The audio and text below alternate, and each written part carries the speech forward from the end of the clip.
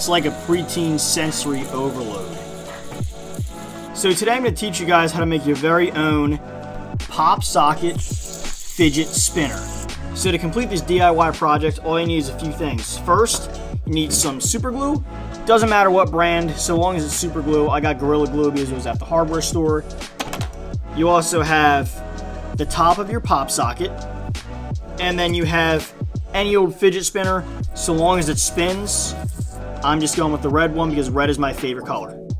And just to take a quick step back before we really get into the video, I would advise that you pop out your pop socket when you're trying to get the top off, just because when it's down like that, it's really hard to just pry it off of there. And as you can see, once you pop off the first little knob, like so, the rest should just slide right out. And one other piece of advice, if you've never actually used super glue before, when it comes in this tube, there's like pressure inside of it. When you open it for the first time, glue usually tends to leak out. So make sure that you put like a paper towel, or I'm using a piece of paper. Anything works so long as you cover the table, unless you really don't care that the super glue all over the place. Now, lucky for me, I've already opened this one before. So when I pop it off, no leak, but usually there would be. Now, once you have your entire workstation set up, it's really simple. Just take your glue, moderate amount on the little median part of the fidget spinner that you hold, okay? Obviously, don't overload it with glue, because then it just becomes too much. I'd say put about a pea-size amount on. Make sure you don't drip, because I did a little bit, and make sure you don't get it on your hands, because that's also not good. Quickly, after you do that, quickly place the top of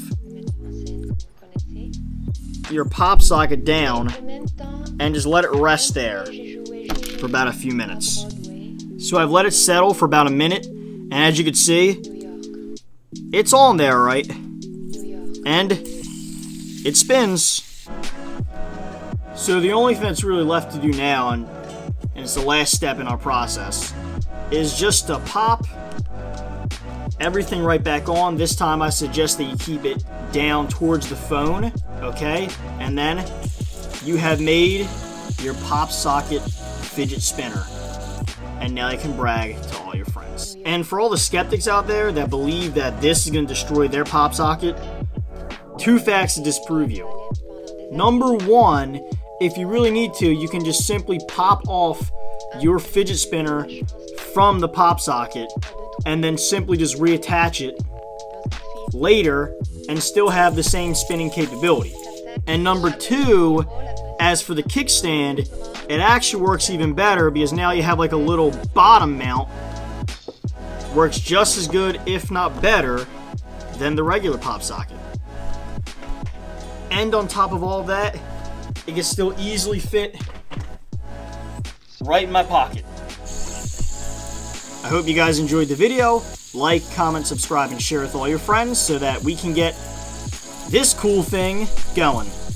Thanks, I'll see you guys later.